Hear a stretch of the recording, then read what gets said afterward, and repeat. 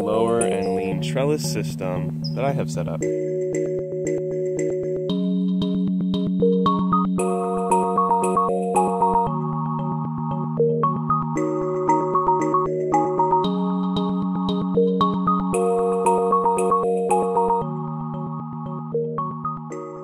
Hey everybody, welcome back to another Nature's Always Right video. Today we're going to be talking about training and trellising cucumbers and tomatoes. I'll be talking about general techniques and then also very specifically the lower and lean trellis system that I have set up. So once the plant is prepared, now I'm going to attach my little clip here. And I found that holding it with your index finger, if you just place it in the concave section there, makes it a lot easier. Okay, so then I'm gonna stretch it. I wanna get it taut. So you'll notice that part of it has this little clip here. The string rests inside of there. It locks in. Once it's locked like that, then you place it on the tomato and clip it in. Okay, this clip comes in, clip comes out. So it's easy to take them on and off. These are reusable to use the next season. I'm gonna hold it with my index finger, get it tight. Okay, put the string in, clip it, and then I'm making sure that it'll stay taut and it's connected kind of to a branch there. And then I'm gonna wrap the central stem around. Some people do not wrap it whatsoever. I'm planning on wrapping them a little bit just to give them a little bit more support. Also because these started to lean over because I didn't trellis these as soon as I wanted to. So I can tell that it's leaning this way. So that's why I'm going to start wrapping it around this direction to give it more support. And now it's right on the central leader. The central leader will now, with that support, it's going to start shifting its weight in a way that because it knows that this string is here now and it's going to start growing up it. And then we'll just slowly train it. And I'm going to do a very slow string wrap around this. Just every foot or so, I'll do one more wrap. But that's it. I'm not going to get crazy with it because it doesn't need the support because I'm using these clips. Okay, so to get started, let's just show you some cucumbers that have already been trained and lowered. They have not been leaned yet. So let's take a look at this one.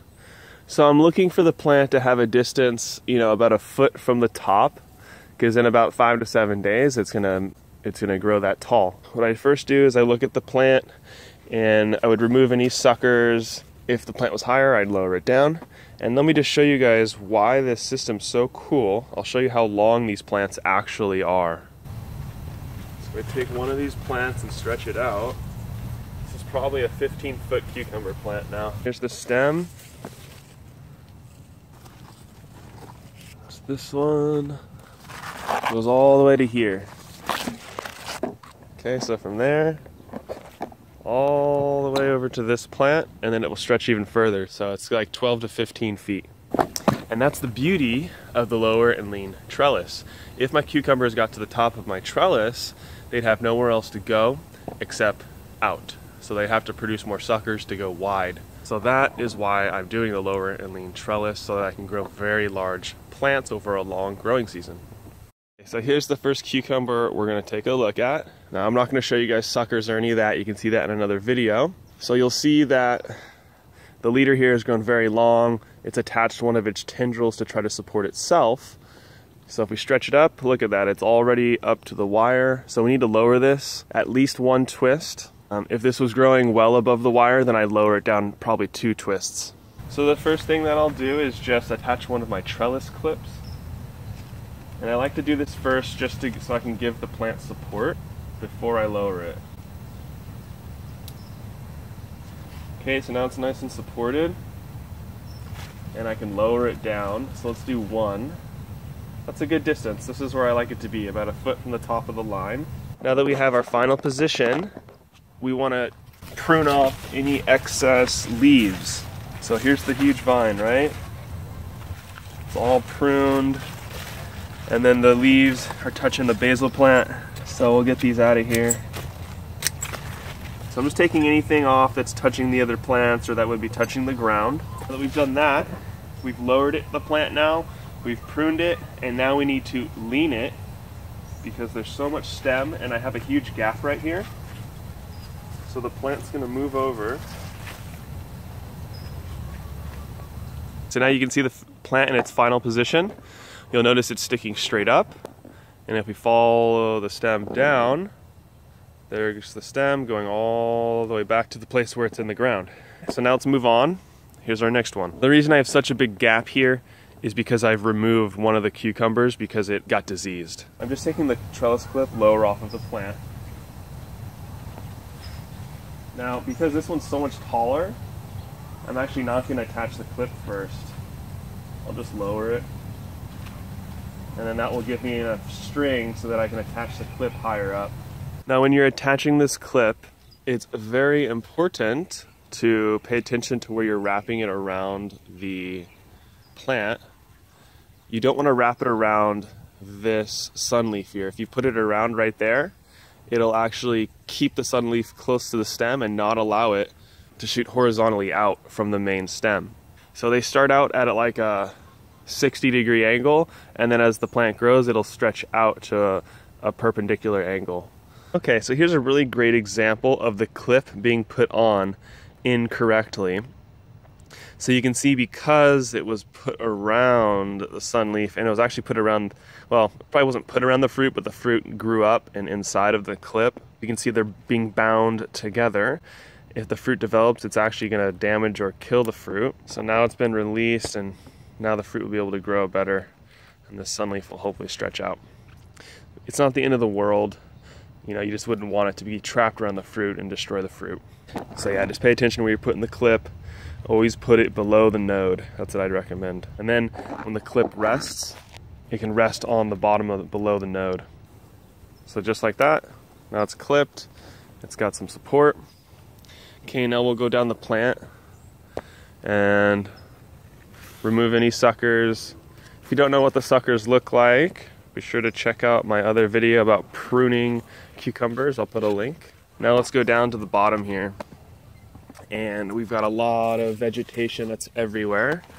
So let's just go ahead and clip it out. Looks like we got a cucumber to harvest too. We'll do one more. So now our last step is to lean it. So let's lift it up. Make sure you have a good grip. You wouldn't want to drop the plant. And now, so I'm pulling the vine until I feel tightness, and then putting it on the line. Then I just want to come back and look at it. You know, it's got a little bit too much curve, so I might, there we go. So that's a good position. Now it's coming straight up and down. There's no leaves touching the ground or on top of the basil plant. Okay, so this one's done, perfect. So it's always the best idea is to lower it once or twice, then prune them, move to the next plant, do that for all of them, then come back, do the final lean. And that's what I've found to be pretty efficient for me.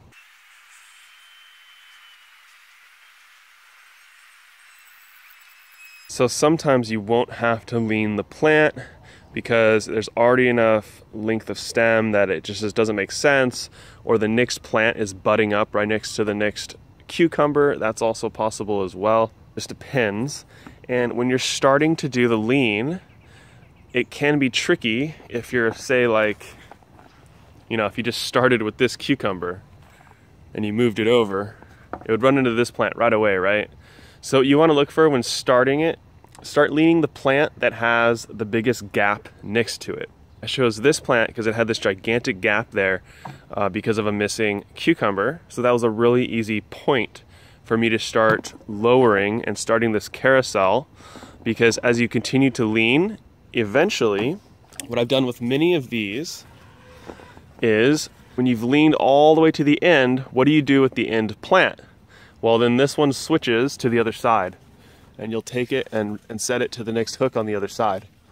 So most of these plants right here, if you see where they're connected to the ground somewhere down here, and then they've just gone around to the other side. So if we check out what we've started to lean, we're going this way. So our next plant's gonna go this way. The next plant's gonna go this way until we get to here. So these plants are all shifting down this way. So this one's gonna move over. There will be a gap right here.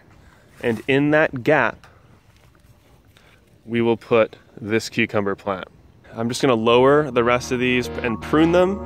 and then I'll show you guys one more time how to lean them.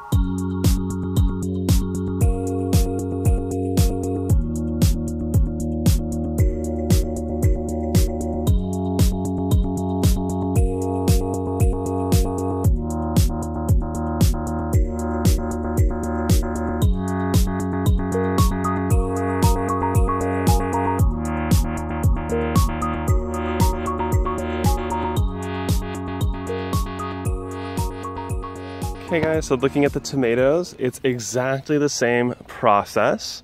So of course you'd come through and prune, you'd take out the suckers, all of the same process. And then of course we would lower it just like that. And if it needs to be leaned, we would lean them all. And the same thing goes with the clips. Make sure it's below the node, not around a sunleaf or fruit.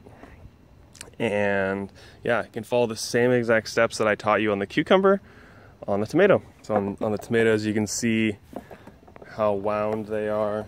Not as long as the cucumbers, but still kind of cool to see. Quickly, I wanted to show you guys another way that you can trellis things just as an option. These plants aren't the healthiest. This is in just my neighbor's backyard. But this is called trellis netting. If you want to kind of let your stuff go crazy on a vertical trellis, the netting's really good for that. You don't have to train as much. You can let the suckers go more wild. Stuff like this is good to use. Little bamboo stakes or larger pieces of bamboo.